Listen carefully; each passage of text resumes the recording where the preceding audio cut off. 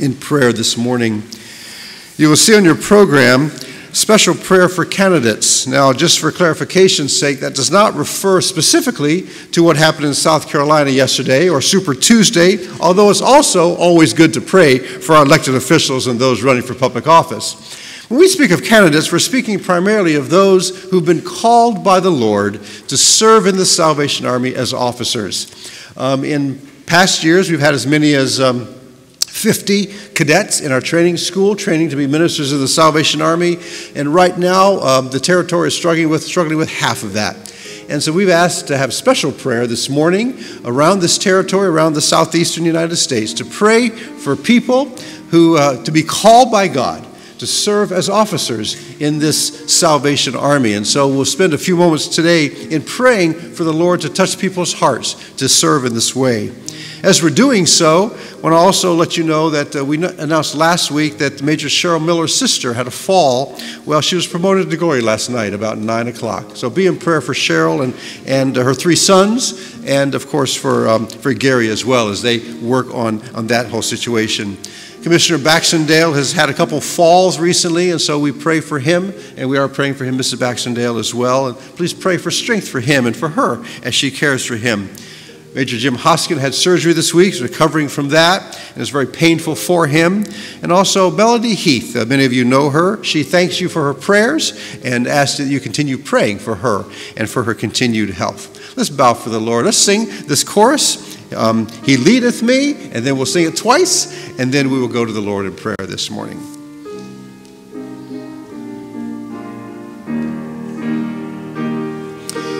He leadeth me,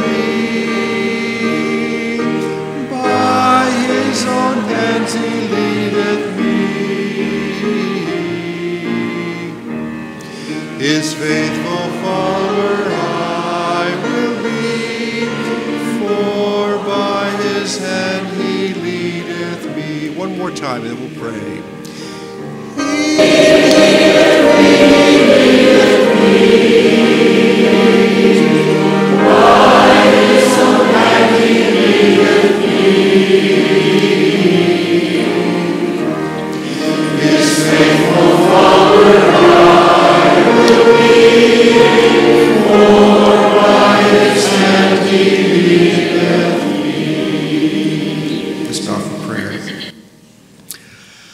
Our God, we believe with all of our hearts that you raised up the Salvation Army, and that your will that the Army continue in ministry around this territory and around this world. But right now we are praying for candidates, for those to be touched by your Holy Spirit, to receive on them the call to service as officers, as ministers in this part of the church known as the Salvation Army. Our founder said one day many years ago that he said, not called, no, not hearing the call is the issue. We pray that people will hear the call. We have a number of our youth councils coming up the next month or two. We pray that this will be a time when young people are piqued and will receive that call from you to serve in this way.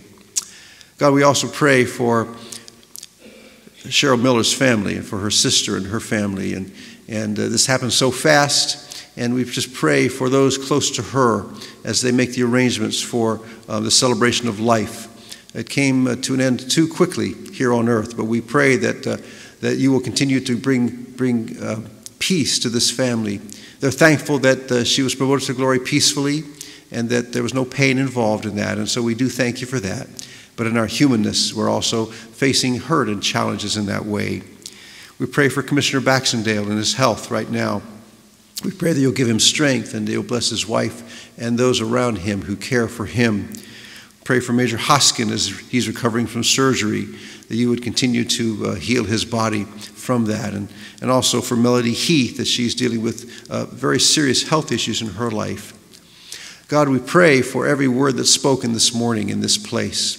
We pray for every song that's sung. And as we've come into your house this morning to bring our worship to you, may you receive the worship of our hearts today. When we leave this place, we pray that you will have given us something to take with us to face this next week, a thought perhaps, or maybe a special touch of your Holy Spirit that we can take with us. Thank you for those who are participating and for those who are serving in music forces around this state that you're normally with us today.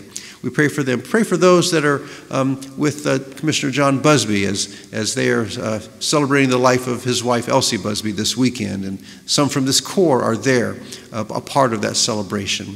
Father, we pray for her family and Mrs. Colonel Like, who is here in the state in Florida. We pray for her in saying farewell to her mother.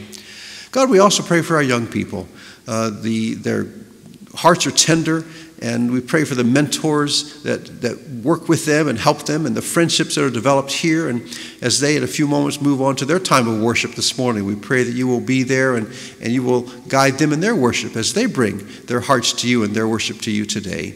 Bless us as we've come into your house. May we be faithful to your word. May we listen to what you have to say to us today. For it's in your holy and your precious name we pray. Amen.